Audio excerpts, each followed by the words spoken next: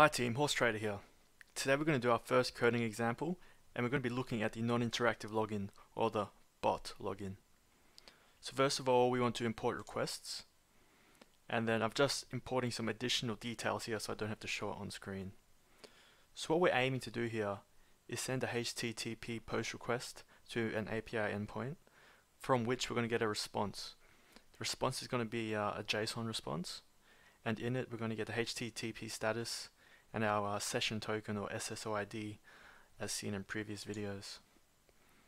So first of all, let's get straight into it. We'll go and set up our parameters for our post request. So payload is going to contain our username and password. So on your end, since you're going to be typing it in, you would go, for example, username is equal to my username 123 and password is equal to my password 123. Since I'm just importing mine here, I'm going to do it a bit differently. I'm going to just insert my variables there. So username plus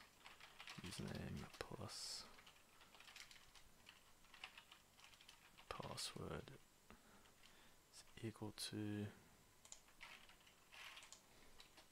plus password. So that's going to be the equivalent of that, just inserting these string values in there. Alright, so we have a payload, we need to initiate our headers. So here we're going to have headers is equal to X application. So you put your app key in here. Again, I'm just going to insert the variable I have imported for it. Content type, keep this the same. This is what content is going to be expected. Sorry, what type is going to be expected by the request. Next, we want to go ahead and actually formulate the body or the actual request. So here we have our API endpoint. So this is where the request is going to get sent. Data, what are we going to pass? We're going to pass our username and password. Certificate, so this is where it's going to be looking for your SSL certification.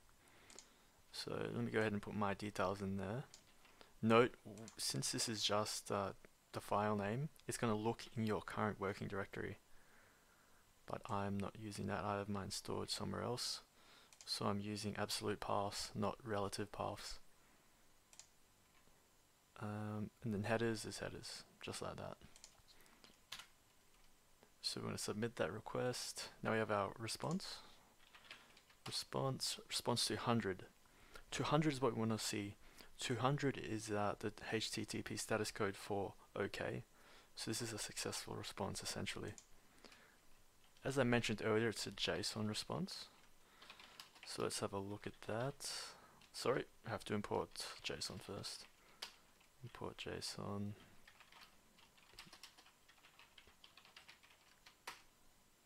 Oh,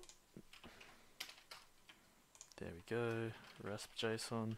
Let's have a look at our login status. Success, that's correct. And then we're also going to be looking for our session token. There we go. So that is the SSOID I showed you guys how to get in the previous video. So this is going to be important for making all of your API calls in your current login session. You're going to need this key. Thanks for watching, guys. Please share, like, subscribe, and comment with what content you would want me to cover in future videos.